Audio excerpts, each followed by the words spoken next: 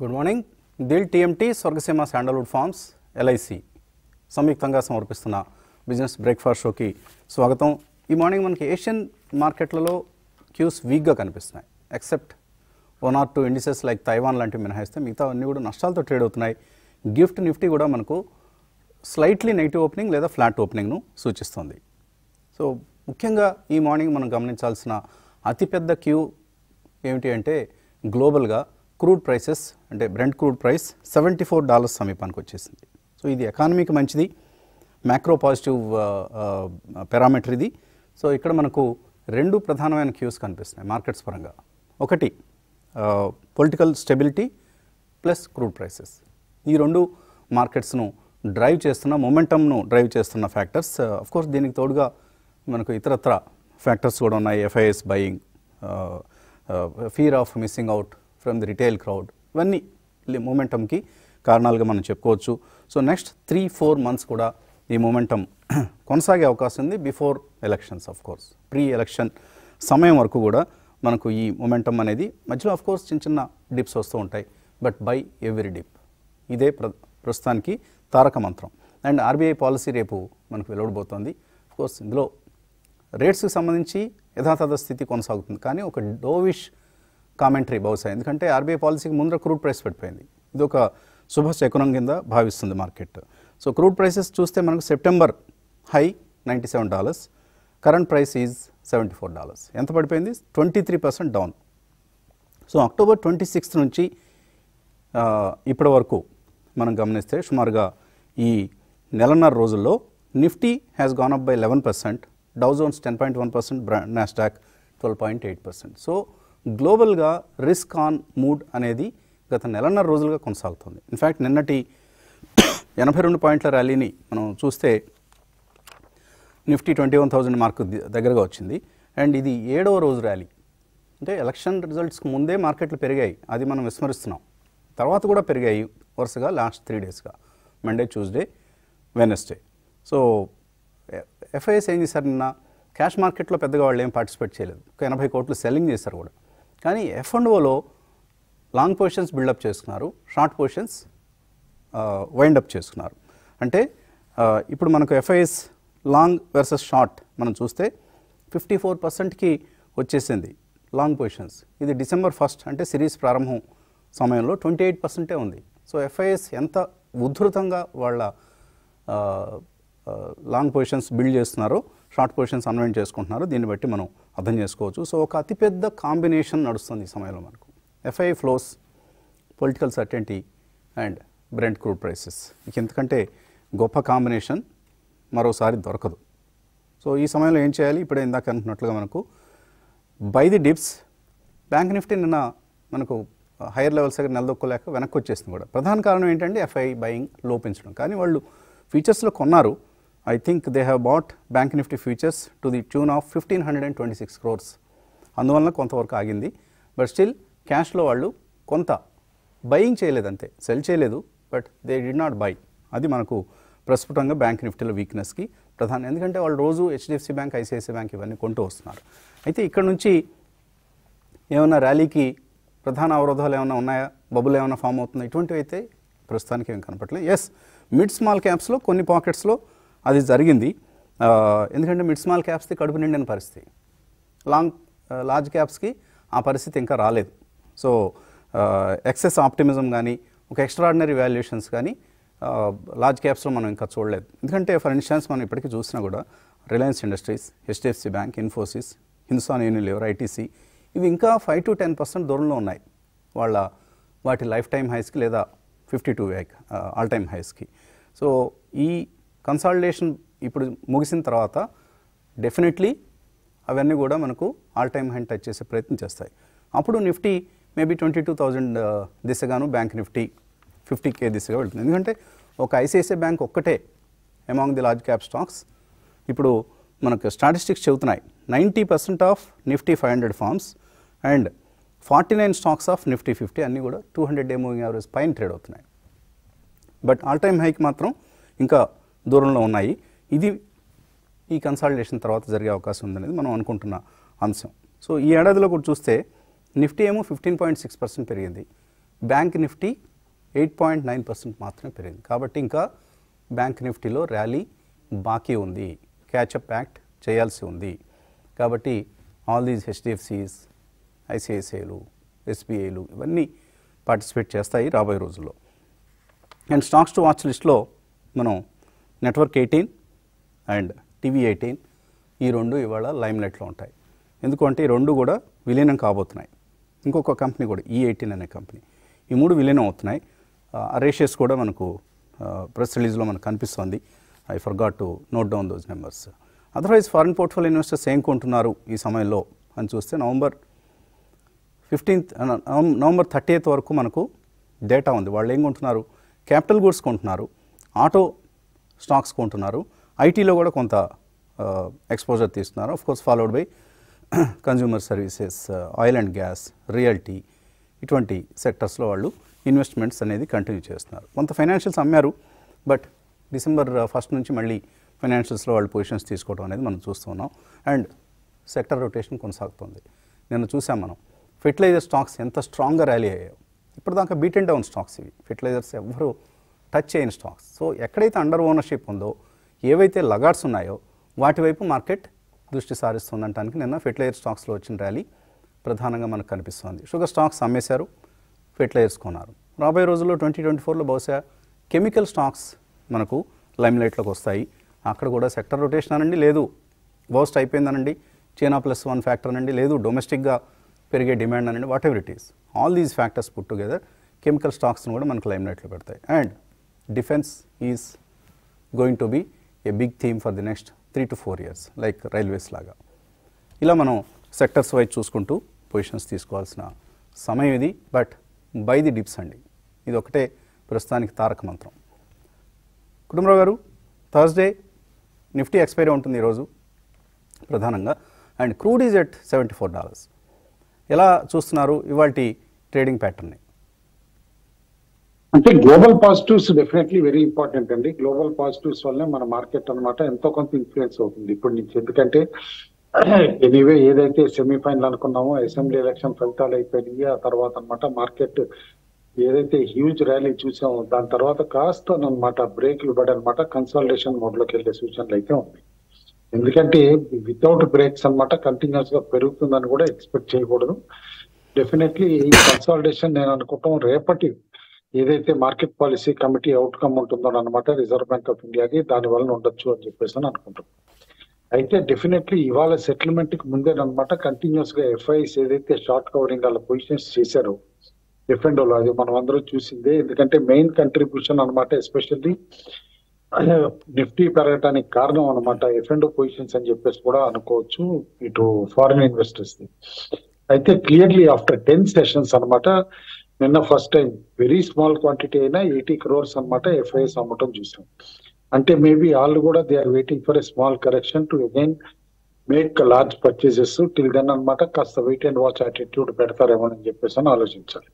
అయితే clearly news driven activity ఇక్కడి నుంచి అనమాట ఇండివిజువల్ స్టాక్స్ ని ప్రభావితం చేస్తుంది. అయితే ఆ న్యూస్ డ్రివెన్ యాక్టివిటీ కేర్ఫుల్ గా చూడమని చెప్పేసి అని అంటాను. అండ్ అదర్ పాయింట్స్ కి వచ్చేసేపాటికి రేపు ఆర్బీఐ మీటింగ్ లో కీలకంగా అనమాట జీడిపి పైన వాళ్ళ కమెంటరీ ఏముంటుంది, ఇంట్రెస్ట్ రేట్స్ పైన వాళ్ళ కమెంటరీ ఏముంటుంది.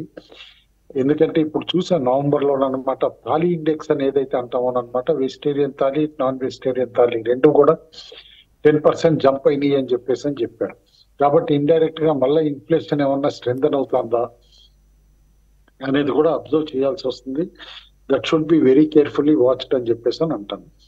అయితే ఏదో నెగిటివ్ గా చెప్పాలని చెప్పటం కాకపోయినా కూడా సెక్టర్ రొటేషన్ అనమాట బాగా నడుస్తుంది. కాబట్టి మార్కెట్స్ మొమెంటం అయితే సస్టైన్ అవుతాయి, ఆల్బేట్ అనమాట కొంచెం కొంచెం కరెక్షన్స్ తోటి. అయితే ఇందాక మీరు అన్నట్టు ఆల్రెడీ కెమికల్ స్టాక్స్ లో హ్యూజ్ ర్యాలీ నిన్నే చూసాం చాలా స్టాక్స్ లో అనమాట. ఎస్పెషల్లీ ఇది భారత్ రసాయనం అవనండి, ప్రివి స్పెషాలిటీ కెమికల్స్ అవనండి, కనోరియా కెమికల్స్ అవనండి, కనానే ఇండస్ట్రీస్ అని, ఇటు చాలా వరకు తేన్వాలా కెమికల్స్ అని చాలా వరకు ఎన్ని పేర్లు కూడా రెగ్యులర్లీ మనం వినే పేరు బాలాజీ ఎమైన్స్ కూడా నిన్న హ్యూజ్ మూవ్ ఆఫ్ 12% మనం చూసాం. ఆల్కల్ ఎమైన్స్ అనదర్ 6% చేయటం చూసాం. కాబట్టి నేను అనుకోవటం ఏ సెక్టార్ లో ఇంకా ఆపర్చునిటీ ఉందో అక్కడ ఫియర్ ఆఫ్ మిస్సింగ్ అవుట్ తోటి అట్లీస్ట్ ఆ సెక్టార్ లో కొందామా అన్నట్టు కూడా చేసి చేస్తున్నట్టున్నారు. కానీ ఇక్కడే పెద్ద కాషన్, ఇలా కొత్తగా సెక్టార్ పార్టిసిపేషన్ వచ్చినప్పుడు అన్నమాట ఏ స్టాక్ కి అసలు రియల్ వాల్యుయేషన్ జస్టిఫై చేస్తుంది అనేది కేర్ఫుల్ గా చూడమంటాను. వితౌట్ జస్టిఫికేషన్ ఏదన్నా స్టాక్ ఆ సెక్టార్ లో పెరిగితే కనుక అది షార్ట్ లివ్డ్ ఎఫైర్ ఉంటుంది, ఖచ్చితంగా మళ్ళా కరెక్ట్ అవటం కూడా మనం చూస్తాం. కాబట్టి అది జాగ్రత్తగా ఉండాల్సి వస్తుంది. ఇప్పుడు నిన్న మార్నింగ్ అనుకున్నాం IT and pharma stay away, IT perform చేయకపోవచ్చు అన్న లెవెల్లో నిన్న మాట్లాడాం మార్నింగ్. మళ్ళీ నిన్న లార్జ్ క్యాప్స్ లో చూస్తే, ఎస్పెషల్లీ నిఫ్టీ స్టాక్స్ లో చూస్తే biggest gainers for IT only. Wipro, LTI, TCS, Infosys అన్ని 1.5% అట్లా గెయిన్స్ వచ్చి నిన్న ఇండెక్స్ మెయింటైన్ చేసినాయి. అంటే ఇన్ఫాక్ట్ ఐటీ స్టాక్స్ అని చెప్పొచ్చు. Apart from IT only Tata Motors and Reliance అనమాట లార్జ్ క్యాప్ లో పెర్ఫార్మ్ చేసింది. ఎందుకంటే కంటిన్యూస్ గా ఏదైతే పెరిగినాయో అదానీ గ్రూప్ లో కాస్త రెస్ట్ తీసుకున్నాయి నిన్న stocks. Very modest. Adani enterprise ఉండి 2.5% కరెక్ట్ అవటం అట్లా అనమాట అబ్జర్వేషన్ మనం చేయొచ్చు. కాబట్టి ఏదో ఒకే సెక్టార్ కి లేకపోతే ఓ 2 సెక్టార్లకి లిమిట్ అవుతుంది ర్యాలీ అనుకోవటం మాత్రం ఫూలిష్నెస్. బ్రాడ్ బేస్డ్ అవుతుంది rally. But A sector out perform చేస్తుంది, ఏ సెక్టర్ అండర్ పెర్ఫార్మ్ చేస్తుంది, ఏ kind of stocks out perform చేస్తాయి, ఏ kind of stocks under perform చేస్తాయి అనేది మనం చేసుకున్న అనాలిసిస్ బట్టి, దాన్ని బట్టి జడ్జిమెంట్ బట్టి ఉంటుంది, చూసుకోవచ్చు కూడా అనమాట. లైక్ న్యూస్ డ్రివెన్ ఇందాక ఇండివిజువల్ స్టాక్స్ ఎట్లా ఎఫెక్ట్ అవుతుందని చెప్పడానికి అనమాట. Shri cements largest, second largest market cap ఉన్న సిమెంట్ కంపెనీ, అది ఇప్పుడు lithium mines Jammu government of India auction చేస్తా ఉంటే దాంట్లో పార్టిసిపేషన్ చేస్తానంటాను. అంటే ఎంత టోటల్లీ డిఫరెంట్ డైవర్సిఫికేషన్ ఆ కంపెనీకి అని చూడండి. క్యాష్ యూటిలైజేషన్ ఎట్లా చేస్తుంది అనేది అనమాట చూడాల్సి వస్తుంది. మార్కెట్ ఏ విధంగా దానికి రియాక్ట్ అవుతుంది అనేది చూడాలి. అదే విధంగా హిమాద్రి స్పెషాలిటీ కెమికల్స్ ఉంది. దే గాన్ ఆన్ రికార్డ్ అనమాట, హ్యూజ్ ఎక్స్పాన్షన్ చేస్తున్నాం. ఈవీ వెహికల్స్ కి సప్లై చేసే లిథియం బ్యాటరీ పార్ట్స్ కానీ ఇవన్నీ కూడా మేము చేస్తున్నాము అని చెప్పేసాను. ఆల్రెడీ హిమాద్రిలో లార్జ్ ర్యాలీ కూడా చూసాం ఓవర్ సెవరల్ మంత్స్. అది కంటిన్యూ అవుతుందా, సస్టైన్ అవుతుందా ఇప్పుడు అనేది కూడా అబ్జర్వ్ చేయాలి. ఆల్ ఇన్ ఆల్ ఇవాళ సెటిల్మెంట్ ఉంది కాబట్టి వన్ పాయింట్ కేర్ఫుల్ గా చూడాలంటే 20,850. 20,850 is the maximum pain point అని అంటాను. దాని కిందకు వస్తే మాత్రం కొంచెం షార్ట్ టర్మ్ వీక్నెస్ ఉండొచ్చు. 20,850 పైన ఉన్నంతసేపు మార్కెట్స్ చాలా రెసిలియంట్ గా స్ట్రాంగ్ గానే ఉంటాయి. ఎందుకంటే కాల్స్ కూడా ఎక్కువగా 21,000 దగ్గర అక్యుములేట్ అయ్యి ఉన్నాయి. అండ్ కొంచెం 21,500 దగ్గర కూడా అక్యుములేట్ అయ్యి ఉన్నాయి. అది కేర్ఫుల్ గా చూడాలి. ఎందుకంటే 500 points away from psychological target 21,000 దగ్గర ఉంది అంటే గనక, ఆప్షన్ బయింగ్ ఉందంటే గనక దాన్ని ఆలోచించాల్సిన విషయమే అని చెప్పేసి అని అంటాను. పుట్స్ అంటారా మాక్సిమం 20,800 దగ్గర, 20,700 దగ్గరే ఉన్నాయి. ఏదైతే 20,850 కీలకం అన్నానో దాని కిందకు వస్తే మాత్రం మేబీ కాస్త ప్రాఫిట్ బుకింగ్ కూడా చేసుకోవటం అడ్వైజబుల్ అని చెప్పేసి అని అంటాం. All in all lot of macro economic events ఉన్నాయన్నమాట ముందు. కాబట్టి కేర్ఫుల్ గా ఫండమెంటలీ సౌండ్ స్టాక్స్ లోనే ఉండండి. క్యాట్స్ అండ్ డాగ్స్ చేజ్ చెయ్యొద్దు అని రిపీటెడ్ గా చెప్తున్నాను. ఇక్కడ 2 వర్డ్స్ అండి వెరీ ఇంపార్టెంట్. నిన్న ఒక బుక్ చదువుతున్నా, చార్లీ మాంగర్ గారిది, రీసెంట్లీ చనిపోయిన. ఓన్లీ 2 వర్డ్స్ వాడారు ఆయన, ఎసిడ్యూటీ, ఈక్వానిమిటీ అని. ఎసిడ్యూటీ అంటే ఏంటి? Constant or close attention to what one is doing. మనం ఏం చేస్తున్నాం అనే దానిపైన క్లోజ్ అటెన్షన్ పెట్టుకోవాలి, చూడాలి అని చెప్పేసి. రెండోది equanimity, state of being com and in control of emotions, especially difficult moments. ఎంత మార్కెట్ సైకాలజీ అంతా ఒక్క 2 వర్డ్స్ లో ఎంత బాగా చెప్పారో చూసుకోండి. ఎసిడ్యూటీ, equanimity. Now is the time, they are very important to be followed అని చెప్పేసి అని అంట. ఓకే, నవంబర్ నెలలో 28 లక్షల డీమ్యాట్ అకౌంట్స్ ఓపెన్ అయ్యాయి, కొత్తగా ఓపెన్ అయిన డీమ్యాట్ అకౌంట్స్. సో దీంతో మన total demat accounts in the country, IPOs రావడం ప్రధాన కారణం అండి. ఈ నెలలో, నవంబర్ నెలలో ఎక్కువ ఐపీఓస్ రావడం చూసాం మనం. దానికోసం కొన్ని డీమ్యాట్ అకౌంట్స్ ఓపెన్ అవుతాయి ప్రతిసారి కూడా. సో ఈ జనవరిలో 11 crores ఉన్న డీమ్యాట్ అకౌంట్ సంఖ్య ఇప్పుడు 13.5 crores వచ్చింది. అంటే ఆల్మోస్ట్ 10%కి రీచ్ అవుతున్నాం మనం. దేశ జనాభాకి డీమ్యాట్ అకౌంట్స్కి ఉన్న నిష్పత్తి సుమారుగా మనకు 10%కి చేరుతోంది. శుభసూచకం. ఇంకా చాలా పెరగాలి, చాలా పెనట్రేషన్ బాకీ ఉంది ఇండియాలో. ఈక్విటీ మార్కెట్ల పెనట్రేషన్ ప్రపంచంలోనే అతి కనిష్ట పెనట్రేషన్ ఉన్న దేశాల్లో మంది కూడా ఒకటి. ఇంకా పెరగాలి. ఎస్పెషల్లీ డెవలప్డ్ కంట్రీగా మనం ఆవిర్భవించే దశలో ఎక్కువ డిమాట్ అకౌంట్స్ ఓపెన్ కావడం కూడా ఒక సూచిక. ఒక కంట్రీ ప్రాస్పర్ అవుతోంది, డెవలప్ అవుతోంది అంటంలో అందులో ఎటువంటి సందేహం లేదు. Dil TMT, Swargaseema sandalwood forms and LIC సమర్పిస్తున్న బిజినెస్ బ్రేక్ఫాస్ట్ షోకి పునఃస్వాగతం. క్రాంతి గారు, ఫెర్టిలైజర్ స్టాక్స్లో మీ ఫేవరెట్ స్టాక్ ఏది? నిన్న ఫెర్టిలైజర్ స్టాక్స్లో ఒక మంచి ర్యాలీ చూసాం, ఇది కొనసాగే అవకాశాలు కూడా కనిపిస్తున్నాయి. వసంత్ గారు, ఇది ఎలక్షన్ ఇయర్, నెక్స్ట్ ఫార్మర్స్ కి కొంచెం సబ్సిడీస్ ఇవ్వాలి కాబట్టి వసంత్ గారు ఫెర్టిలైజర్ స్టాక్స్ లో మనం నెక్స్ట్ ఏంటంటే ఇప్పుడు మార్కెట్ పీక్స్ లో ఉన్నాయి కాబట్టి వసంత్ గారు మార్కెట్ లో ఒక బాటమ్ ఫిషింగ్ అనేది జరుగుతుంది. ఎఫ్ఏసిటీ ఒక స్ట్రాంగ్ గా వసంత్ గారు ఆల్ ఫెర్టిలైజర్ స్టాక్స్ లో అవుట్ పెర్ఫార్మర్ కింద ఉంది. బట్ ఏంటంటే బాగా పెరిగింది కదా, fact is N out performer, దాన్ని ఫాలో ఆన్ సూటు మిగిలిన స్టాక్స్ లో కొంచెం బయింగ్ అనేది జరుగుతుంది వసంత్ గారు. ఇదేంటంటే వసంత్ గారు ఒక సీజనల్ ఒక మొమెంటం ప్లే కిందే చూడాలి. ఇంకా దాన్ని కంప్లీట్ గా దాన్ని ఒక 2-3 years కి ఫెర్టిలైజర్ థీమ్ అనేది ఇన్వెస్ట్ చేద్దామంటే ఇంకా pre mature to save Vasant గారు. అందువల్ల ఒక మొమెంటం థీమ్ కింద స్ట్రిక్ట్ స్టాప్ లాస్ పెట్టుకుని ఈ థీమ్ లో ప్లే చేయొచ్చు వసంత్ గారు. అంతేకాని ఇమ్మీడియట్ గా నేను బై చేసి ఈ స్టాక్స్ నేను హోల్డ్ చేస్తానంటే గనక ఇన్వెస్టర్స్ ఇబ్బంది పడాల్సి ఉంటుంది. అందువల్ల ఒక మొమెంటం థీమ్ కిందే చూడాలి ప్రస్తుతానికి కూడా. నెక్స్ట్ వచ్చి వసంత్ గారు ఫెర్టిలైజర్స్ లో కొంచెం స్ట్రాంగ్ గా చూడాలంటే కోరమండల్ ఫెర్టిలైజర్స్ కొంచెం అట్రాక్టివ్ బిజినెస్ అన్నమాట.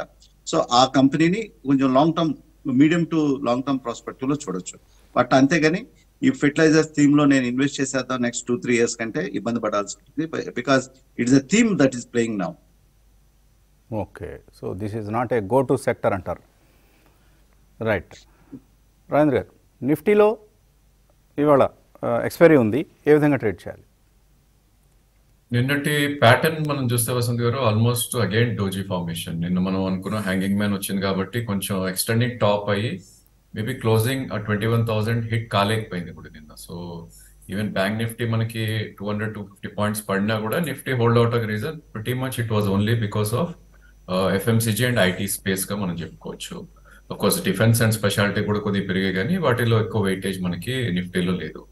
సో డెఫినెట్లీ ఐ థింక్ 20,803 అనేది ఒక సపోర్ట్ ఉంటుంది, which is first support point. And second support point మనందరికి తెలిసిందే గ్యాప్ 20,702, ఏదైతే 4th రోజు గ్యాప్ క్రియేట్ అయిందో ఆ గ్యాప్ ఫిల్ చేసే ప్రయత్నం చేస్తుంది.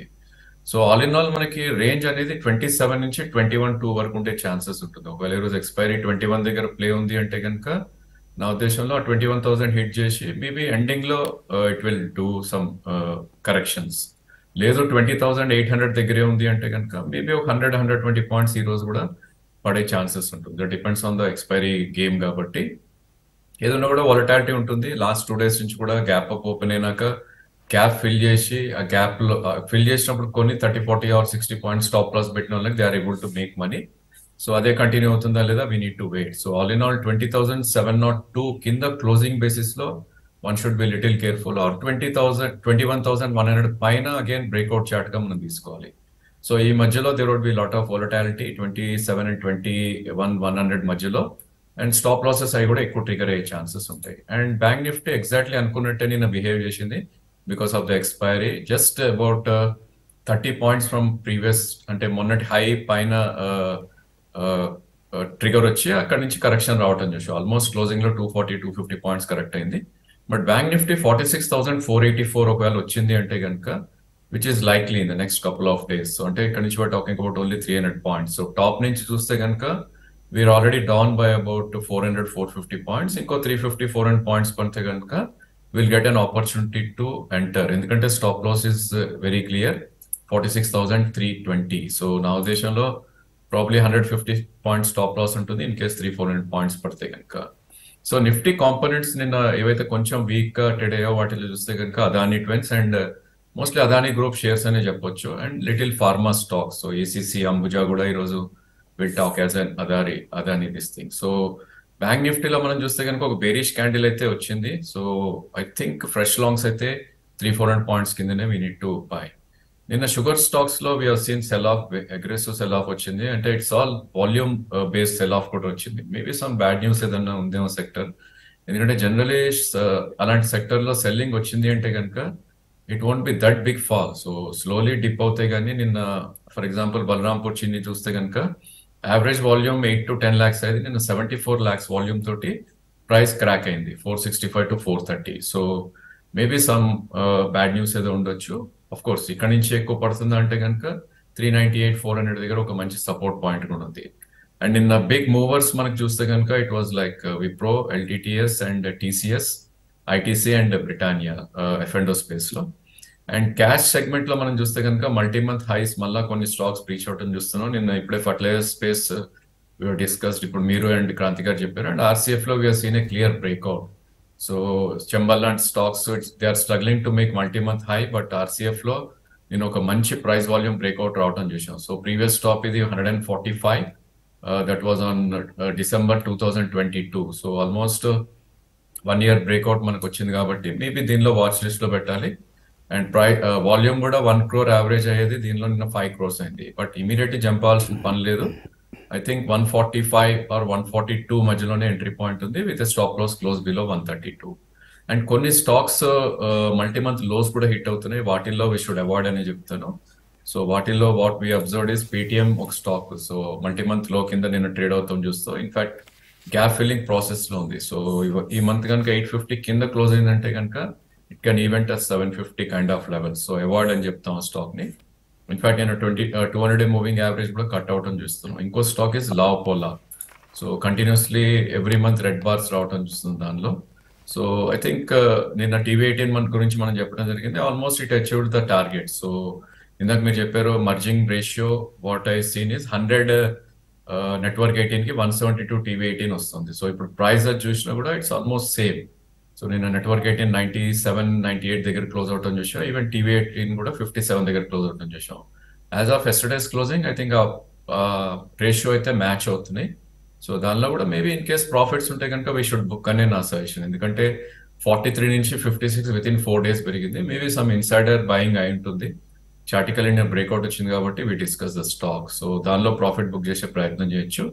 And BDL is one stock which we need to watch. So ఆ స్టాక్ కూడా నిన్న multi month or all time high breakout clearly రావటం చూసాం. ఆఫ్ కోర్స్ ఇమీడియట్లీ జంప్ వద్దు, ఓన్లీ డిప్ లో కొంటేనే మేబీ మనకి రిస్క్ రివార్డ్ అనేది ఫేవరబుల్ గా ఉంటుంది.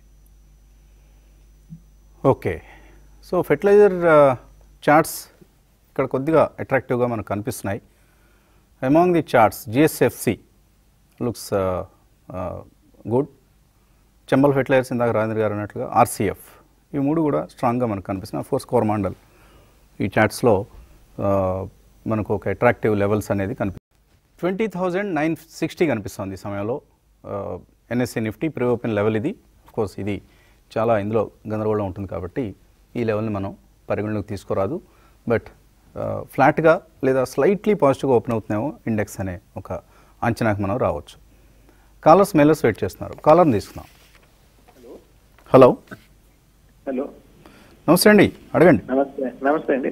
నేను ఒక మామూలు ఆర్డినరీ ఇన్వెస్టర్ అండి. If I want to stay invested continuously for 7 years, ఏమైనా 2 shares ఇవ్వండి. కంటిన్యూస్లీ ఇన్వెస్ట్ చేసి ఉండాల్సిన అవసరమే లేదండి. మార్కెట్స్లో అప్పుడప్పుడు మారుతూ ఉండొచ్చు కూడా. ఆర్డినరీ అయినా సరే, మేమందరం కూడా ఆర్డినరీ ఇన్వెస్టర్లమే, మేము ఎక్స్ట్రాడినరీ కాదు. టీవీలో మాట్లాడుతున్నాం అంతవరకే. సో అందరం ఆర్డినరీ ఇన్వెస్టర్స్మే. అండ్ వచ్చే 10 ఏళ్ళు మీరు కంటిన్యూస్గా ఇన్వెస్ట్ చేసి ఉండాలంటే లార్జ్ క్యాప్స్, బ్లూ చిప్స్ అటువంటివి మనం సాధారణంగా చెప్తూ ఉంటాం. సో క్రాంతి గారిని అడిగితే L&T, HDFC బ్యాంక్ అంటారు. కుటుంబరావు మీరేమంటారు? వసంత్ గారు ఇంకొక స్టాక్ HAL కూడా యాడ్ చేయొచ్చు వసంత్ గారు ఆ లిస్ట్.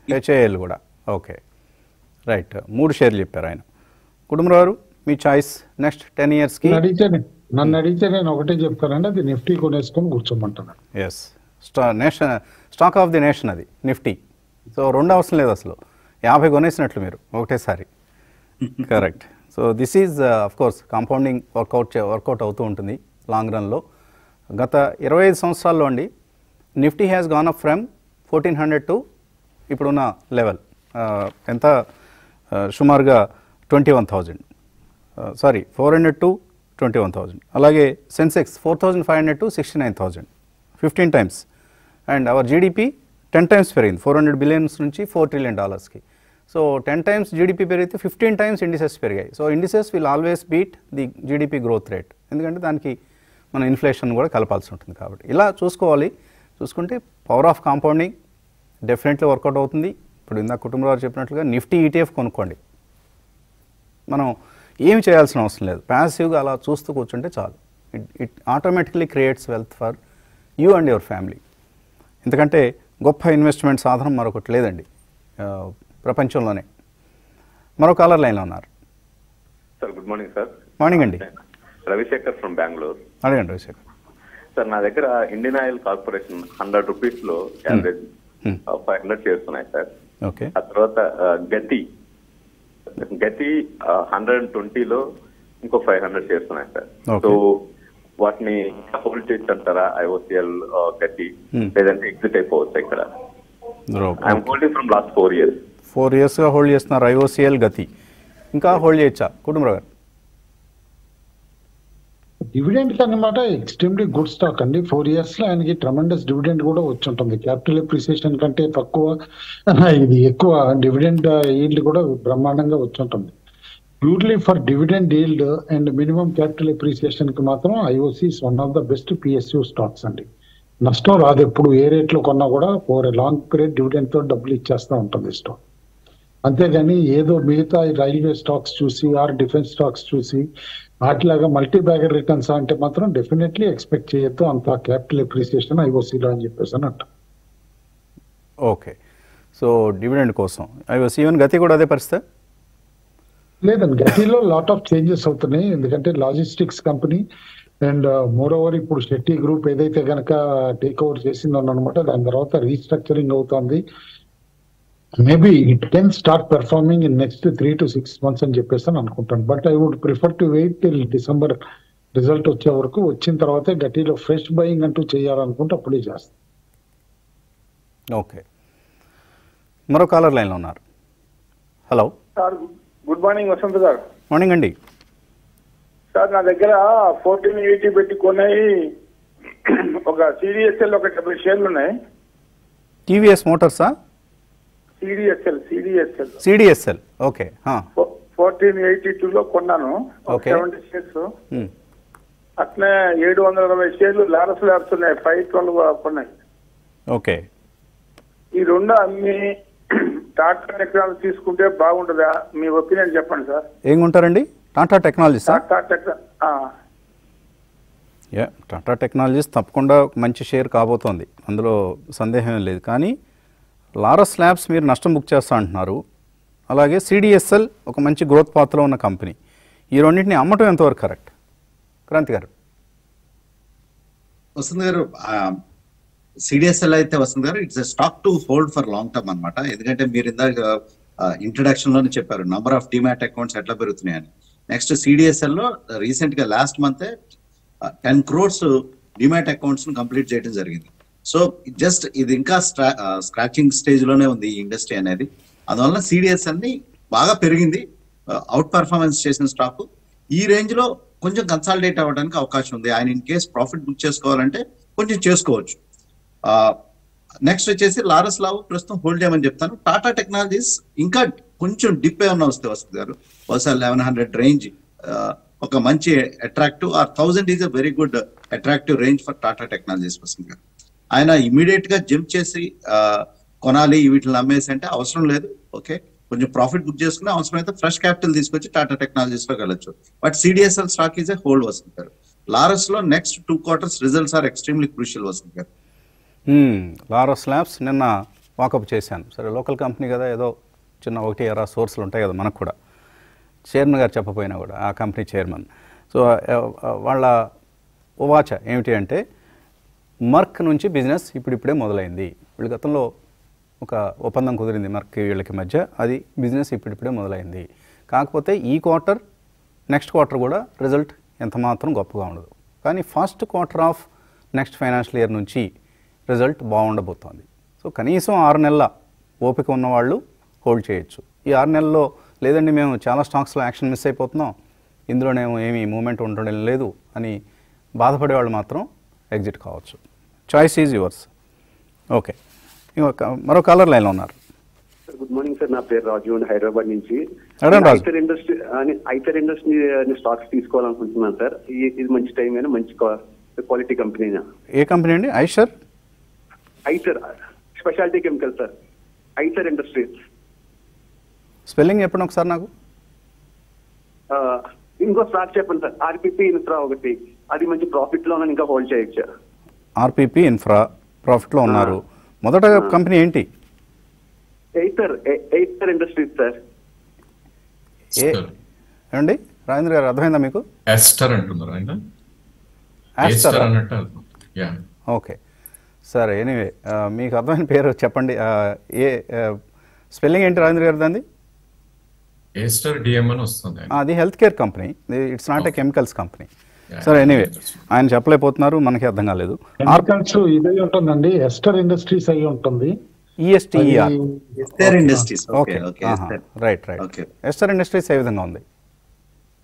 ఎస్టర్ ఇండస్ట్రీస్ అయితే మాత్రం అవాయిడ్ చేయమంటానండి, ఎందుకంటే పెట్ చిప్స్ చేసే కంపెనీ అనమాట. And not such a great performer. Last 2 quarters లో లాసెస్ కూడా చేస్తుంది. కాబట్టి స్టాక్ అరౌండ్ 91, 92 దగ్గర ట్రేడ్ అవుతుంది. అవాయిడ్ చేయమని చెప్పేసి అని అంటాం. ఓకే, ఆర్పిపి ఇన్ఫ్రా పరిస్థితి ఏంటి? ఆర్పిపి ఇన్ఫ్రా కంపెనీస్ లో one of the smaller companies అన్న, నాట్ ఏ గ్రేట్ కంపెనీ అనమాట. అయితే ఇప్పుడు ఇన్ఫ్రా కంపెనీస్ డెఫినెట్లీ బాగా పెర్ఫార్మ్ చేస్తాయి కానీ, but stick to larger stock అని చెప్పేసి అని అంటాను. Something better like larger NCC కానీ, ఎల్ఎన్టీ కానీ, లార్జర్ స్టాక్స్ అనమాట. జిఆర్ ఇన్ఫ్రా కానీ వాటికి స్టిక్ అవ్వమని చెప్పేసి అని అంటాను. ఇంకా బెటర్ ఇన్ఫ్రా కంపెనీకి వెళ్ళటం మంచిది. ఓకే, మరో కాలర్ లైన్లో ఉన్నారు. హలో, నమస్కారం అండి, నా పేరు సురేష్ అండి, హైదరాబాద్ నుంచి. నమస్తే అండి, అడగండి. సార్ నాది మేనన్ బేరింగ్స్ 90 రూపీస్ లో తీసుకున్నానండి. దాని నుంచి మేనన్ పిస్టన్ కి షిఫ్ట్ అవుదాం అని అనుకుంటున్నాను. అదొకటి. ఇంకొకటి దైనిక్ భాస్కర్ 100 రూపీస్ లో 500 షేర్స్, గ్రేట్ ఈస్టర్న్ షిప్పింగ్ 250 లో ఒక 300 షేర్స్ ఉన్నాయండి. ఈ రెండింటిని లాంగ్ టర్మ్ కోసం ఇంకా ప్రాఫిట్స్ ని రైడ్ చేయొచ్చా, ప్రాఫిట్ బుక్ చేసుకోమంటారా? ఈ యాక్చువల్ గా రెండు కూడా ఫ్రీ షేర్స్ అండి. నేను ఆల్రెడీ 100% ప్రాఫిట్ కూడా తీసేసుకున్నాను ఒకసారి. కొంచెం కుటుంబరావు గారిని అడ్వైస్ చేయమని సార్. రైట్, కుటుంబరావు గారు. Both Menon pistons, Menon bearings కూడా ఇప్పుడు కొంచెం కరెక్టివ్ మోడ్ లోకి వచ్చినాయి అండి. రీసెంట్ హైస్ టచ్ అయిన తర్వాత మెనన్ బేరింగ్స్ 166 అట్లా వెళ్ళి ఇప్పుడు 130 లెవెల్స్ స్లైడ్ అవటం చూసాం. అదే విధంగా మెనన్ పిస్టన్స్ కూడా దాదాపు 100 క్రాస్ అయ్యి మళ్ళా 78కి వచ్చింది. మీరు రెండిట్లో ఏ ఒక్క దాంట్లో ఉన్నా కూడా పెద్ద తేడా రాదండి. మెనన్ పిస్టన్స్ ఇప్పుడు ఈఎస్ఎం లో కూడా ఉంది, అంటే 5% లిమిట్ లో కూడా ఉంది. కాబట్టి కొంచెం బయింగ్ మార్జిన్స్ కానీ అవన్నీ కూడా పొజిషనల్ ట్రేడ్ చేయడానికి కొంచెం డిఫికల్ట్ ఉంటుంది. But the group as a such auto ఎన్సిలరీ space లో ఇస్ బాగా చేస్తుంది కాబట్టి. అండ్ మెనన్ పిస్టన్స్ కి మోర్ నీచ్ ప్రొడక్ట్స్ ఉన్నాయి కంపేర్ టు మెనన్ బేరింగ్స్ అనమాట. కాబట్టి 1 రూపీ పేడ్ అప్ షేర్ అయినా కూడా at current levels definitely you can shift and by అంటాను 78, 79 దగ్గర. బట్ పేషెన్స్ కావాలి. వన్స్ ఈఎస్ఎం నుంచి బయటకు వచ్చిన తర్వాత స్టాక్ నేను అనుకోవటం 300 లెవెల్స్ క్రాస్ అవుతుందని. Okay, Dainik Bhaskar, G shipping అంటే జాగరణ ప్రకాశం, జీ షిప్పింగ్ హోల్డ్ చేయొచ్చా? జీ షిప్పింగ్ ఈ మధ్య పెర్ఫార్మ్ చేస్తుందండి. ఎందుకంటే సర్ప్రైజింగ్లీ, అంటే మేబీ షిప్పింగ్ సెక్టార్ మొన్నటి వరకు ఇగ్నోర్డ్ సెక్టార్ గా ఉండింది. There was no particular news. ఏదో బాల్టిక్ ఫ్రైట్ ఇండెక్స్ పెరిగినప్పుడల్లా ఇది వరకు షిప్పింగ్ స్టాక్స్ పెరిగాయి, ఇప్పుడు అట్లా అన్కనెక్టెడ్ గా ఉండేది అనమాట. జీఈ మాత్రం మంచి అప్ ట్రెండ్ లోకి వచ్చింది. రీసెంట్లీ 900 కూడా క్రాస్ అవటం స్లోగన్ అనమాట. ఇక్కడ నిలబడటం కూడా చూస్తున్నాం 887 దగ్గర. ఒక రూమర్ ఏంటంటే ఓల్డ్ షిప్స్ కొన్ని అమ్మి హ్యూజ్ క్యాపిటల్ గెయిన్స్ బుక్ చేస్తుంది కంపెనీ అని చెప్పేసి అని అంటున్నాడు. ఇఫ్ దట్ ఈస్ ట్రూ అనమాట, హోల్డ్ అంటాను యాజ్ ఆఫ్ నో. ఎందుకంటే asset rich company and one of the few private shipping companies which has అంత హ్యూజ్ అసెట్స్ ఉన్న కంపెనీ కూడా అనమాట. హోల్డ్ అంటాను యాజ్ ఆఫ్ నో. హోల్డ్ చేయండి. రైట్, మరో కాలర్ లైన్లో ఉన్నారు. హలో, నమస్తే సార్. నమస్తే అండి, నా పేరు డి శ్రీనివాస్ సార్, హైదరాబాద్ నుండి. అడగండి Srinivas. Sir marks and pharma 200 quantity తీసుకున్నాను సార్ 105 లో. అది ఇప్పుడు హోల్డ్ చేయొచ్చా, సేల్ చేసుకుని ప్రాఫిట్ బుక్ చేసుకోవచ్చా? అదొకటి. ట్రైడెంట్ స్లోగా యాడప్ చేసుకోవచ్చా సార్ లాంగ్ టర్మ్ కోసం? Trident is a speculative company అండి. ఆన్ ఆఫ్ అవుతూ ఉంటుంది. మార్క్సన్స్ మనం గతంలో ఈ కార్యక్రమంలోనే మెన్షన్ చేసుకున్నాం, చిన్న కంపెనీల్లో కొద్దిగా అట్రాక్టివ్గా కనిపిస్తున్న కంపెనీ కాదు, అక్కడ నుంచి బాగా పెరిగింది. రాజేంద్ర గారు ఇక్కడ ప్రాఫిట్ బుక్ చేసుకోవచ్చా మార్క్సన్స్లో? 50% డెఫినెట్లీ ఎస్ అండి, ఎందుకంటే లాస్ట్ మంత్ 105 to 167 దాకా పెరగటం చూసాం. Of course 50% immediately loss book చేయాలి, అండ్ బ్యాలెన్స్ కూడా 141 కింద స్టాప్ లాస్ సజెస్ట్ చేస్తాం. So stock might go up to around 190 and 200 కూడా. అక్కడ I think you should book fully. Uncharted జోన్లో ఉంది, ఆల్ టైమ్ హై కాబట్టి that's advice. Okay right, ట్రేడెంట్ avoid చేయండి. మరో కాలర్ లైన్లో ఉన్నారు. హలో. హలో సార్, నమస్కారం సార్. నా పేరు సర్వేశం. నమస్తే అండి, అడగండి. సార్ బెంగళూరు నుంచి మాట్లాడతాను. ఏమండి? బెంగళూరు నుంచి మాట్లాడతాను సార్. బెంగళూరు నుంచి, okay. Sir Piramal pharma, TV18, next ఈ ముద్ర, ఈ 3 షేర్స్ నేను హోల్డ్ చేస్తాను సార్. పిరమల్ ఫార్మా వచ్చి 56 లో తీసుకున్నాను. TV18 వచ్చి 26 లో తీసుకున్నాను సార్. ఈ ముద్ర వచ్చి 200 లో తీసుకున్నాను సార్. ఏంటది మూడో స్టాక్ ఏదన్నారు? ఈ ముద్ర. ఈ ముద్ర, ఓకే సరే. కుటుంబరావు గారు, TV18 26 మంచి రేట్లో కొన్నాడు ఆయన. ఇప్పుడేమో మంచి అప్రిసియేషన్ వచ్చింది, మెర్జర్ న్యూస్ వచ్చింది, హోల్డ్ చేయొచ్చా? బట్ ప్రాఫిట్ కాస్త బుక్ చేసుకోమని అంటానండి, ఎందుకంటే by on rumour, cell on news అని ఏదైతే అంటామని అనమాట. మనం రిపీటెడ్ గా ఎగ్జాక్ట్ గా మనం ఇన్వెస్ట్మెంట్ ఐడియాగా చెప్పిన టైం అప్పుడే కొన్నారు ఆయన, ఇమీడియట్ గా. ఇంకా ముందే కొన్నాడు ఆయన, 26లోనే కొన్నాడు. 26లో డెఫినెట్లీ కాస్త పార్షల్ ప్రాఫిట్ బుకింగ్ చేసుకోవాలి. యాక్చువల్ గా ఈక్విషన్ గురించి డీపర్ గా సింపుల్ గా మన ఇన్వెస్టర్స్ కి తెలియాలంటే మనీ కంట్రోల్ అండి. Money control most popular website ఏదైతే ఉందో అది ఇప్పుడు it will be under TV18 అనమాట. అది గుర్తుంచుకోవాల్సింది. అండ్ మేబీ ఎక్స్పాన్షన్ అనమాట బాగా ఫాస్టర్ గా ఉండొచ్చు ఇక్కడ. ఒకసారి ప్రాఫిట్ బుక్ చేసుకుంటే తిరిగి అరౌండ్ 47, 48 లో రీఎంట్రీ కూడా చేయొచ్చు అని చెప్పేసి అని అంటాం. ఈ Mudra hold చేయమంటారండి. One of it's kind company, niche segment లో ఉన్న కంపెనీ. కరెంట్లీ వాల్యుయేషన్స్ మాత్రం ఇంకా హోల్డ్ చేయమని చెప్తాను. మీరు ఎంట్రీ పాయింట్స్ భలే పట్టుకున్నారు. యూ హ్యావ్ మంచి న్యాక్ ఉంది అనిపిస్తుంది.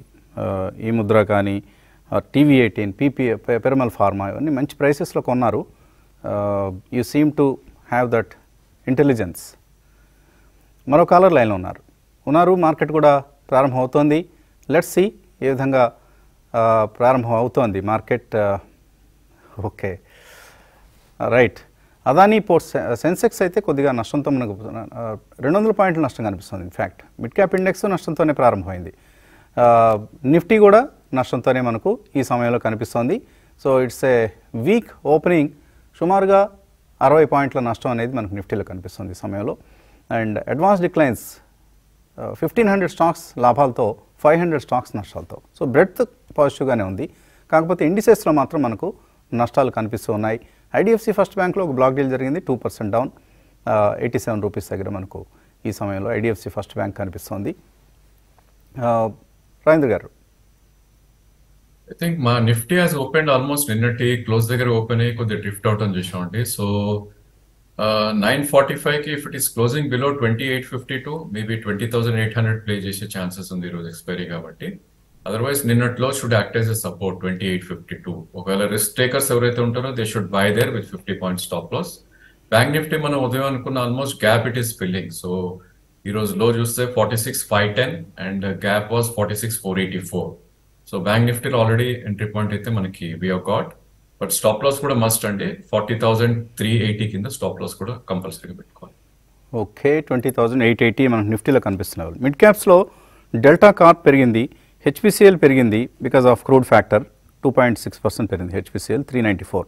బీఈఎల్ పెరిగింది. బీఈఎల్కి ఒక మంచి ఆర్డర్ వచ్చింది. Order book is now around 18,000 crores ఎంతో ఆర్డర్ బుక్ ఉంది.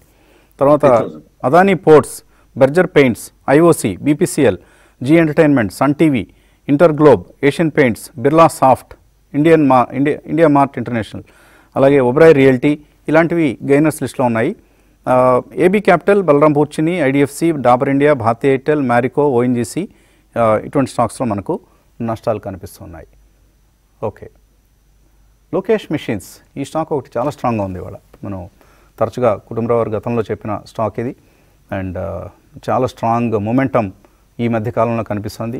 316 రూపాయల దగ్గర లోకేష్ మెషిన్స్ ప్రస్తుతం ట్రేడ్ అవుతుంది. 318 ఇప్పుడు. Is some buying happening. Right, ఇక మెయిల్స్ చూద్దాం. వీరఘట్టం నుంచి శిరీష చిట్టి అడుగుతున్నారు. లిండే ఇండియా, రిఫెక్స్ ఇండస్ట్రీస్ ఈ రెండిట్లోనూ ఇన్వెస్ట్ చేద్దాం అనుకుంటున్నారు. 4 లక్షల రూపాయలు 3 to 4 years కోసం. ఈ రెండిట్లో ఏది బెటర్? అలా కంపారిజన్ ఇప్పటికిప్పుడు కష్టం అండి. బట్ క్రాంతి గారు, లిండే ఇండియా కొనుక్కోవచ్చా ఇక్కడ? లిండే ఇండియా డిప్స్ లో యాడ్ చేసుకోవచ్చు వస్తుంది గారు. ఎప్పుడన్నా షార్ప్ మార్కెట్ లో డిప్స్ వచ్చినప్పుడు లిండే ఇండియా యాడ్ చేసుకోవచ్చు. రిఫెక్స్ ఇండస్ట్రీస్ బాగా పెరుగున్న స్టాక్ వస్తుంది గారు. నెక్స్ట్ ఏంటంటే అప్పుడప్పుడు స్టాక్ అప్పర్ కొడుతుంది, లోయర్ కొడుతుంది. కొంచెం ఇమీడియట్ గా జంప్ చేసుకోవాల్సిన అవసరం అయితే రిఫెక్స్ లో లేదు వస్తుంది గారు. బాగా ఏదైనా మార్కెట్ లో కరెక్షన్స్ వచ్చినప్పుడు ఎంట్రీ చేయొచ్చు వస్తుంది. అంటే రెండు గ్యాసెస్ సంబంధించిన కంపెనీలు కాబట్టి కంపేర్ చేయమని అడిగింది శిరీష. కుటుంబరావు, మీకు రెండిట్లో బేరీజ్ వేస్తే ఇలా ఏది దేని వైపు మొగ్గు చూపుతారు? అంటే fundamentals, strength, historical management attitude బట్టి చూస్తే కనుక లిండేకే స్టిక్ అవుతానండి. ఎందుకంటే రిఫెక్స్ కాస్త స్పెక్యులేటివ్ అవుతుంది ఎప్పుడు. Okay, right. మరొక మెయిల్ తీసుకుందాం. మాధురి అడుగుతున్నారు, వెల్స్ఫన్ కార్ప్ ఉన్నాయట 550లో, హోల్డ్ చేయొచ్చా, సెల్ చేయొచ్చా? అలాగే జై కార్ప్ ఉన్నాయి 313లో. వెల్స్ఫన్ కార్ప్ 550లో ఉన్నాయి, 1000 షేర్స్ ఉన్నాయి. హోల్డ్ చేయమంటారా, సెల్ చేయమంటారా కుటుంబరావు? వెల్స్ఫన్ కార్ప్ రీసెంట్లీ బాగా ర్యాలీ అవటం చూసామండి, on the back of good results కూడా అనమాట. నేను అనుకుంటాను కరెంట్ లెవెల్స్ మాత్రం ఫుల్లీ ప్రైస్డ్ దాదాపు స్టాక్ అనమాట. కాస్త పార్షియల్ ప్రాఫిట్ బుకింగ్ కూడా చేసుకోమని చెప్తాను నేను. ఎందుకంటే స్టాక్ 52 వీక్ హైస్ దగ్గర ఉన్నా కూడా మామూలుగా ఇప్పుడు స్టాక్ 17-18 PE ట్రేడ్ అయ్యే స్టాక్ ఇప్పుడు 24-25 PE దాకా వచ్చింది. బట్ రిజల్ట్స్ బాగా ఉంటాయనే ఎక్స్పెక్టేషన్స్ తోటి బయింగ్ నడుస్తుంది అని అనుకుంటున్నా. అయితే పార్షియల్ ప్రాఫిట్స్ అన్న బుక్ చేసుకోవాలి, ఆర్ ప్రొటెక్ట్ చేసుకోవడానికి ట్రైలింగ్ స్టాక్ పెట్టుకోవాలి. అడ్వాన్స్ డిక్లైన్స్ రేషియో ఇప్పుడు నెగిటివ్గా కనిపిస్తోంది. 1200 స్టాక్స్ ఎన్ఎస్సీలో అడ్వాన్స్లో ఉంటే 1300 స్టాక్స్ నష్టాలతో కనిపిస్తున్నాయి. సో మిడ్ క్యాప్స్లో సెల్లింగ్ వస్తుంది. ఓకే, మధుసూదన్ ఆర్తి డ్రగ్స్, అలాగే 100 షేర్లు ఉన్నాయి ఆర్తి డ్రగ్స్, 601 రూపాయల్లో. టీవీఎస్ మోటార్స్, ఎన్ఎండిసి ఏమో ఇప్పుడు కొందాం అనుకుంటున్నారు. రాజేంద్ర గారు, టీవీఎస్ మోటార్స్ కొనొచ్చా ఇక్కడ? I think auto space is doing extremely good అండి. So most of the auto space లాగా ఇది కూడా it's making all time high. So నా ఉద్దేశంలో ఇమీడియట్లీ అయితే అవసరం లేదనిపిస్తుంది అండి. ఎందుకంటే 1550 to almost 1900 with in 1 month పెరిగింది. But definitely 20-day moving average 1790 దగ్గర ఒక మంచి సపోర్ట్ పాయింట్ ఉంది కాబట్టి అక్కడ దాకా వెయిట్ చేయమని suggestion. And NMDC first price point definitely yes అండి. ఎందుకంటే ఈ స్టాక్ లో మొన్ననే there was some placement around 170 ఆ టైంలో. 184 కరెంట్ మార్కెట్ ప్రైస్ ఉంది. But even 184 and 175 definitely equivalent అని చెప్తాను. ఓకే, కుటుంబరావు గారు, ఆర్తి డ్రగ్స్ పరిస్థితి ఏంటి? Cell are hold? As of now hold అంటానండి. ఎందుకంటే గ్రూప్ లో మొత్తం స్టాక్స్ అనమాట పోస్ట్ సెకండ్ క్వార్టర్ రిజల్ట్స్ తర్వాత కాస్త కంబ్యాక్ స్టేజ్ చేస్తున్నాయి. ఆ కంబ్యాక్ నేను అనుకుంటాం నెక్స్ట్ ఈ క్వార్టర్ లో కూడా క్యారీ అవుతుంది అని అనుకుంటున్నాను. లైక్ ఈవెన్ ఆర్తి డ్రగ్స్ మనం కేర్ఫుల్ గా చూస్తే సెకండ్ క్వార్టర్ రిజల్ట్ తర్వాత వీకెండ్ అవ్వలేదు స్టాక్ అనమాట. ఇదివరకు లో ఏదైతే కనుక వచ్చిందో జూన్ లో అట్లా ఆ లోస్ కూడా రాకుండా సస్టైన్ చేసుకుంటాను. మేబీ కాస్త ఆప్టిమిజం ఉంది రిజల్ట్ పైన. డిసెంబర్ రిజల్ట్ వరకు అయితే హోల్డ్ చేయమంటాను. ఆ తర్వాత రిజల్ట్ బాగోకపోతే ఇమీడియట్ ఎగ్జిట్ అయిపో. అదానీ పవర్ ఉన్నాయి వినయ్ దగ్గర 278 రూపాయలు, 34 షేర్లు. లాంగ్ టర్మ్ కోసం హోల్డ్ చేసే ఉద్దేశం ఉంది. అయినా హోల్డ్ చేయొచ్చా, సెల్ చేయొచ్చా? క్రాంతి గారు. వసంత్ గారు, ఆయన లాంగ్ టర్మ్ లో అయితే వసంత్ గారు హోల్డ్ చేయొచ్చు. అదాని పవర్ లో పవర్ సెగ్మెంట్ కూడా చాలా స్ట్రాంగ్ ఉంది. కానీ ఒకటి గుర్తుపెట్టుకోవాలి వసంత్ గారు, అదాని గ్రూప్ షేర్స్ అన్ని చాలా హై బీటా స్టాక్స్. అవి పెరిగినప్పుడు బాగా పెరుగుతాయి. మళ్ళీ ఏదన్నా రూమర్ వచ్చి మార్కెట్ మళ్ళీ యూటర్న్ తీసుకుంటే సేమ్ ఫెరోసిటీతో మళ్ళీ కిందకు వస్తాయి. ఆ ఫెరోసిటీ లైక్ చేస్తాను, ఆ వాలటాలిటీకి సిద్ధం అంటేనే ఈ గ్రూప్ కంపెనీస్ లో ఉండాలి వసంత్ గారు. ఓకే, మహేంద్ర యాదవ్ ఆయన కూడా అదాని గ్రీన్, అదాని ఎనర్జీ ఈ రెండిట్లో 1 lakh ఇన్వెస్ట్ చేద్దాం అనుకుంటున్నారు 6 months కోసమే. అలాగే హెచ్ఎస్సిఎల్, హిమాద్రి స్పెషాలిటీ కెమికల్స్ బాగా పెరిగిందండి. హెచ్ఎస్సిఎల్ నిన్న వార్త కూడా వచ్చింది, lithium ion batteries manufacturing plant వీళ్ళు పెట్టబోతున్నారు, కెపాసిటీస్ వార్త అంతా వచ్చేసింది. కుటుంబంలో అదాని గ్రీన్ ఎనర్జీ కొనుక్కోవచ్చు ఇక్కడ? లేదండి, కరెంట్ లెవెల్స్ అయితే నేను అవాయిడ్ చేస్తాను. ఎందుకంటే సరే మొన్న కంబ్యాక్ ఏదైతే కనుక all Adani group stocks take చేసినాయి అనమాట, అందులో కాస్త పార్టిసిపేషన్ అయినా కూడా ఈయన అదాని గ్రూప్ కొనాలి అనుకుంటే 2 stocks కే స్టిక్ అవుతాను. That is Adani enterprises and Adani ports. Santosh Babu Hindustan aeronautics 2550 call option 20 రూపాయలు కొన్నారట, ఇప్పుడు 250 రూపాయలు అయిపోయింది. రాజేంద్ర గారు ఏం చేయొచ్చు కాల్ ఆప్షన్ని, stock HAL? You should try to take profits అండి, ఎందుకంటే మనకి ఏమవుతుందంటే మంత్ ఎండ్ దగ్గరికి వచ్చేసరికి లిక్విడిటీ తక్కువ ఉంటుంది ఫస్ట్ ఆఫ్ ఆల్ ఇలాంటి స్టాక్స్ లో. అండ్ సెకండ్ థింగ్, ఒకవేళ 2550 అనేది ఐ థింక్ ప్రాబ్లీ 100 రూపీస్ ఎక్కువ ఉంది కాబట్టి యూ షుడ్ బుక్ ప్రాఫిట్స్. ఎందుకంటే విత్ ఇన్ 1 మంత్ ఈ స్టాక్ 2000 నుంచి 700 రూపీస్ పెరగటం చూసాం. లేదు ఐ వాంట్ కంటిన్యూ పొజిషన్ అంటే కనుక 2556 అంటే మీరు కొన్న ఎక్కడైతే కొన్నారో కాల్ ఆప్షన్ అక్కడే స్టాప్ లాస్ పెట్టుకోమని సజెస్ట్ చేస్తాను. జ్యోతుల శ్రీనివాస్ అడుగుతున్నారు, బార్బెక్యూ నేషన్ లాంగ్ టర్మ్ కోసం కొనుక్కుందాం అనుకుంటున్నారు, కొనొచ్చా? కుటుంబరావు గారు.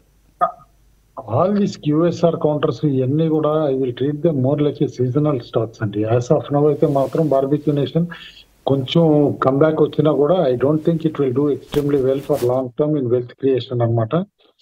డెఫినెట్లీ అవాయిడ్ అంటాను, నేనైతే బై చేయనండి. ఎందుకంటే ఇన్ఫాక్ట్ ఆల్రెడీ కొనేసి ఉంటే కనుక మేబీ క్లోజర్ టు 700 ఎగ్జిట్ కూడా అవ్వమని చెప్పేసి అని అంటారు. వాణి అడుగుతున్నారు, కమిన్స్ ఇండియా 12% ప్రాఫిట్లో ఉన్నారు, డిఎల్ఎఫ్ 27% ప్రాఫిట్లో ఉన్నారు, ప్రాఫిట్ బుక్ చేసుకోవచ్చా, హోల్డ్ చేయొచ్చా? క్రాంతి గారు, కమిన్స్ ఇండియా అమ్మొచ్చా ఇక్కడ? వస్తుంది గారు, హోల్డ్ చేయమని చెప్తాను. వస్తుంది గారు, స్టాక్ చాలా స్ట్రాంగ్ గా హోల్డ్ చేస్తుంది ఈ రేంజ్ ని. నెక్స్ట్ ఏంటంటే ఈ డేటా సెంటర్స్, ఈ బిజినెస్ అనేది చాలా స్ట్రాంగ్ గా వెళ్తుంది. సో కమిన్స్ ఇండియాకి one of the main key business partner వచ్చేసి డేటా సెంటర్స్ అనమాట. సో అందువల్ల కమిన్స్ ఇండియా హోల్డ్ చేయొచ్చు. వస్తుంది రాజేంద్ర గారు, డిఎల్ఎఫ్ లో ప్రాఫిట్ బుక్ చేయొచ్చు ఇక్కడ? స్టాప్ లాస్ పెట్టమని సజెస్ట్ చేస్తానండి, ఎందుకంటే మల్టీ ఇయర్ హైలో ట్రేడ్ అవుతున్న స్టాక్ ఇది. మనం ప్రీవియస్ హిస్టరీ చూస్తే కనుక దానికి 1225 దాకా కూడా వెళ్ళటం చూసాం, విచ్ ఇస్ 2007-8. సో ఆ ప్రైస్ వస్తుందని కాదు, బట్ ఈవెన్ ఇక్కడ నుంచి కూడా 800-850 దాకా పొటెన్షియల్ ఉంది స్టాక్. బట్ ట్రైలింగ్ స్టాప్ పెట్టుకుంటే కనుక 597 దగ్గర closing basis stop loss suggest చేస్తాను. సో ఆల్ మూవింగ్ యావరేజ్ పైన ట్రేడ్ అవుతుంది డిఎల్ఎఫ్, ఆల్ టైమ్ హై దగ్గర ట్రేడ్ అవుతున్న stock, one of the best performers in all time high 1225 వస్తుంది, 2008లో it came. Okay, right. So excellent returns ఇచ్చింది 2023లో ముఖ్యంగా. So hold it with a stop loss. 310 పాయింట్ల నష్టం bank నిఫ్టీలు ఈ సమయంలో మనకు కనిపిస్తుంది. సో ఒక ప్రాఫిట్ బుకింగ్ సెషన్ అనుకోవచ్చు ఇవాల్టి ట్రేడింగ్ సెషన్ని. ఇది ఇవాల్టి బ్రేక్ఫాస్ట్ షో. పీవైటీ మార్కెట్ సమర్పించే ఆఫ్టర్ బ్రేక్ఫాస్ట్ షోలో మళ్ళీ కలుద్దాం. Thanks for watching.